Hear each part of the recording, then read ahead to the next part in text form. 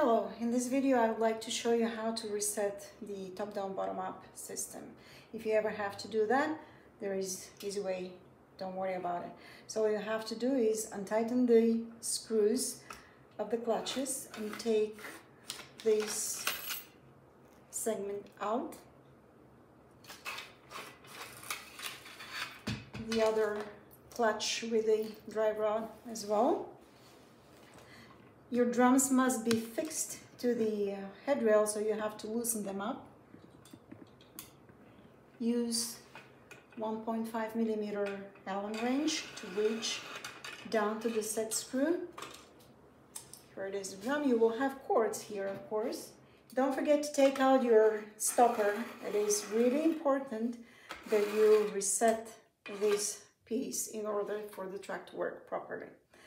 Once the shade has been operated up and down, these sliders have moved and you need to bring them back into the zero position. How do you do that? Either take one of these square rods and start twisting, or if you happen to have spare piece of square rod, just bend it like that, and now you have a crank rod.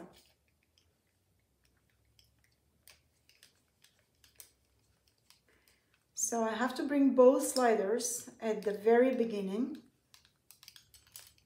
Make sure that they are locked. I want to test the other one. Okay, does not move. Cool, they're all together. And then put everything back in. So when you have your headrail in front of you, imagine that the shade, you're facing the shade. So the hook strip facing me. I'll flip it like that.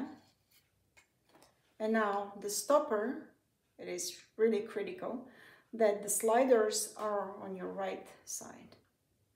The stopper has a profile that's rounded on the bottom, so it's going to fit into the headrail just like that.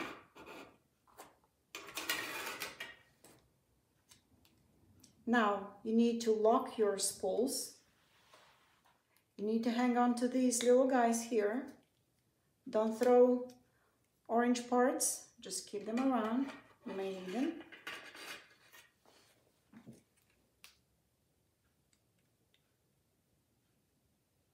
It's easier if you look at the back for these big holes here and just moving. Okay, click.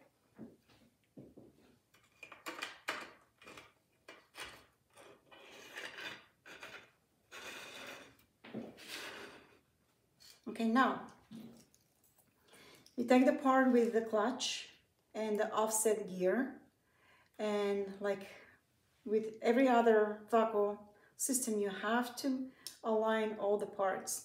It is very easy because you have screws marking the starting point. So this screw has to align with this screw here. If everything is aligned, then you just thread that to the further. There are two parallel rods going on. So this is your further one, not the one that's close to you. Okay, it goes through the first drum. Now my other drum is, and the stopper, of course, and now my second drum is far away from that, and it's hard to hit the square opening. So here's my tip: slide the drum as close as possible, because of course there is physics and the drive rod is hanging down by its weight. But if you come closer, you know, you can get straight through it. My tip for that is, if you have to move the drums while doing that, don't pull them by the lock, pull them by the cords, because as soon as you touch the lock, it comes off quite easily, and you want to keep them locked. All right, so now the drive rod is all the way through. Screw that up, do the other side, and you'll have reset your headrail.